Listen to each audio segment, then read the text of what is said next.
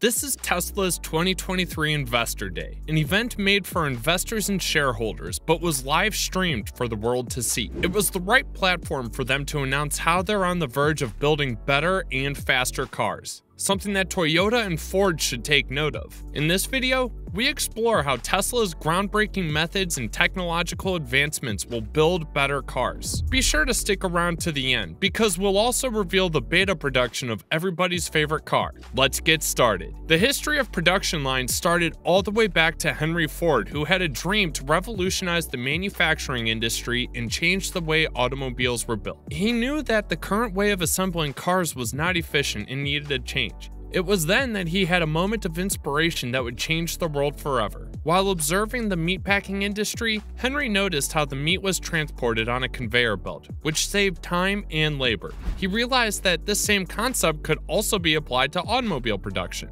Instead of workers moving around the car could be moved along the assembly line, and the workers could stay in one place. Henry and his team of engineers began experimenting with different designs and processes to create the perfect assembly line. After much trial and error, they finally developed a moving assembly line that could build a car from start to finish in just 90 minutes. The new process was a game changer. It allowed for increased efficiency, reduced labor costs, and mass production. Instead of one worker doing multiple tasks on the car, each worker had a specific task that they would perform repeatedly. This specialization of labor increased productivity and reduced errors. The assembly line consisted of a moving chain mechanism that pulled the car along the line, and workers would perform their assigned tasks on the car as it moved past them. The car would then move on to the next worker, who would perform their task, and so on until the car was complete. The new assembly line was a huge success, and it revolutionized the way cars were built. Henry's innovation not only made the manufacturing process more efficient,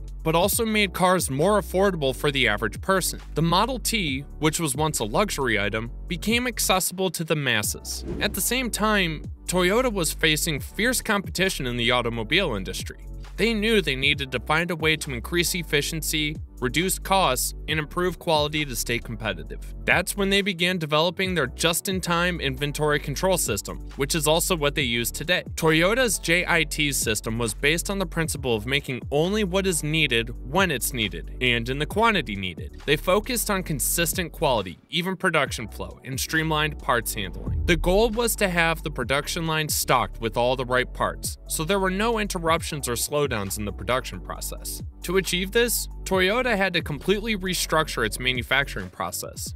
They sent off orders to purchase production parts only when they received new orders from customers. The Kanban system was central to the just-in-time process. It provided an automatic, real-time method to replenish parts at the line side and keep minimal stock. At first, the implementation of the JIT system was a difficult and slow process. It took Toyota more than 15 years to perfect the process. They had to carefully analyze every step of their production process and make adjustments to ensure that everything was working as efficiently as possible. But their hard work paid off. The JIT system allowed Toyota to reduce the space needed for storage, order smaller quantities of stock, and eliminate waste. With the JIT system, Toyota was able to maintain a steady production rate with high-quality workmanship and no machine breakdowns at the plant that could stall production. The success of Toyota's JIT system was not lost on other automobile manufacturers, including Ford. Ford began implementing their version of the JIT system, known as the Lean Production System. This system focused on eliminating waste and improving efficiency throughout the production process. Like Toyota, Ford realized that the key to success with JIT was maintaining a steady production rate, with high-quality workmanship and no machine breakdowns. They began to analyze every step of their production process, looking for ways to eliminate waste and improve efficiency.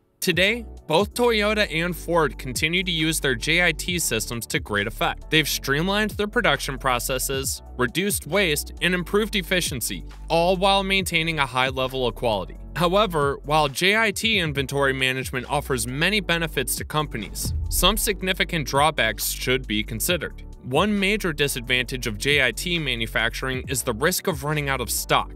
With JIT, companies rely on demand forecasts to dictate their inventory levels, which can lead to a situation where there is not enough stock on hand to meet consumer needs. This can be particularly problematic if demand suddenly spikes, leaving the company unable to fulfill orders on time. Another potential issue with JIT is the dependence on suppliers. With JIT, companies rely on their suppliers to deliver materials and components precisely when they're needed. This can be problematic if a supplier experiences delays or disruptions in the production process, which could lead to delays in the company's production line. Finally, JIT requires a significant amount of planning and attention to detail. Companies must carefully monitor sales trends and plan their inventory levels accordingly, which can be time-consuming and resource-intensive. Additionally, companies must ensure that their suppliers are capable of meeting their requirements, which can be challenging if the company is working with similar suppliers across different regions. These drawbacks can be significant, as evidenced by the 1997 fire incident. Toyota experienced a major setback when a fire at a brake parts plant owned by one of its suppliers destroyed its capacity to produce a critical P-valve part used in its vehicles. Aisin, the sole supplier of the P-valve part for Toyota, had to shut down production for several weeks. Because of Toyota's JIT inventory levels, it ran out of P-valve parts after just one day. This situation could have been disastrous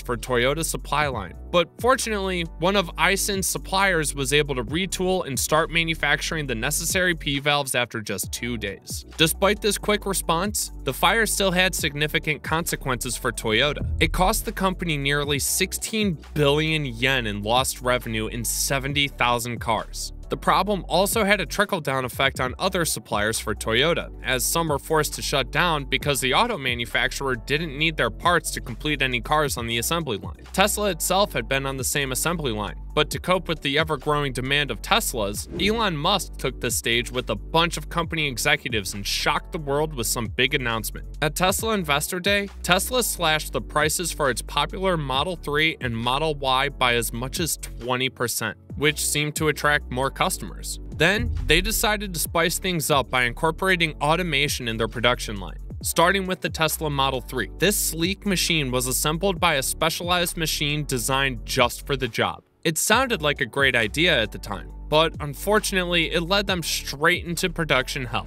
What happened, you asked? Well, as it turns out, the Model 3 was originally designed to be assembled manually.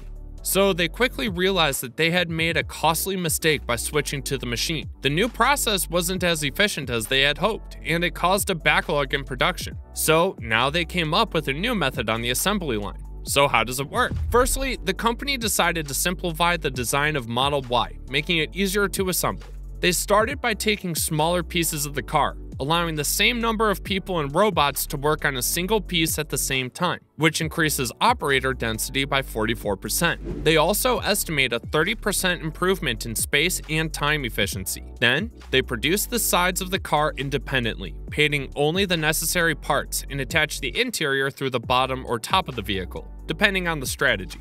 And finally, they connect all the parts. The real magic of this method is that the car is assembled only once, saving time and resources. This also leads to a 40% reduction in the future manufacturing footprint, allowing Tesla to build facilities more quickly and with higher output per unit. They estimate that the cost of the process will be halved. By prioritizing production over design, Tesla's new assembly line is a game changer for the automotive industry. Not only does it improve efficiency, but it also benefits the planet, which is of fundamental importance to Tesla.